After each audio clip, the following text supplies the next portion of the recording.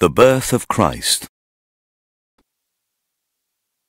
Question: how was Christ born of the Holy Spirit?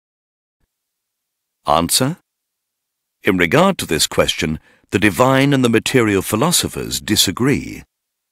The former believe that Christ was born of the Holy Spirit, while the latter deem such a thing to be impossible and untenable, and hold that he must have necessarily had a human father. In the Quran, it is said, "And we sent our Spirit to her, and he took before her the form of a perfect man," meaning that the Holy Spirit assumed a human form, as an image appears in a mirror, and conversed with Mary. The material philosophers believe that there must be pairing, and assert that a living body cannot come into being from a lifeless one, or materialize without the union of male and female. They believe that, beyond man, this is impossible in animals, and that beyond animals it is impossible even in plants. For this pairing of male and female exists in all the animals and plants. They even argue that the Quran itself affirms this pairing of all things. "Glory be to him who hath created all the pairs, of such things as earth produceth, and out of men themselves, and of things beyond their ken. That is, man, animals, and plants are all found in pairs. And of everything have we created two kinds. That is, we have created all things in pairs." Briefly, they say that a man without a human father cannot be imagined. The divine philosophers, however, reply, "Such a thing is not impossible, although it has not been observed, and there is a difference between that which is impossible and that which has merely not been observed.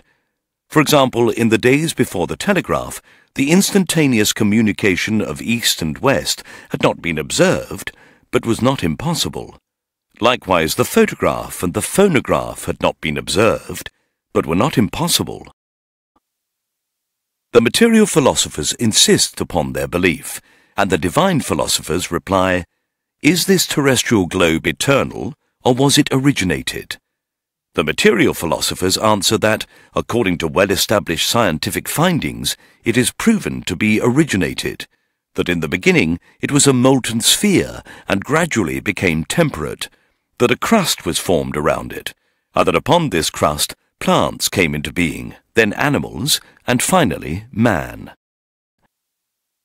The divine philosophers say, "It follows clearly from your statement that the human species upon the terrestrial globe was originated and is not eternal.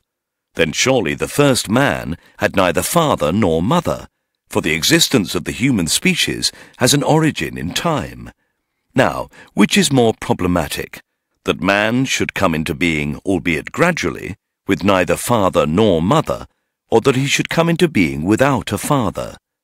As you admit that the first man came into being with neither father nor mother, whether it be gradually or in a short period of time, there can remain no doubt that a man without a human father is also possible and logically admissible. One cannot therefore simply reject this as impossible, and to do so would betray a lack of fairness.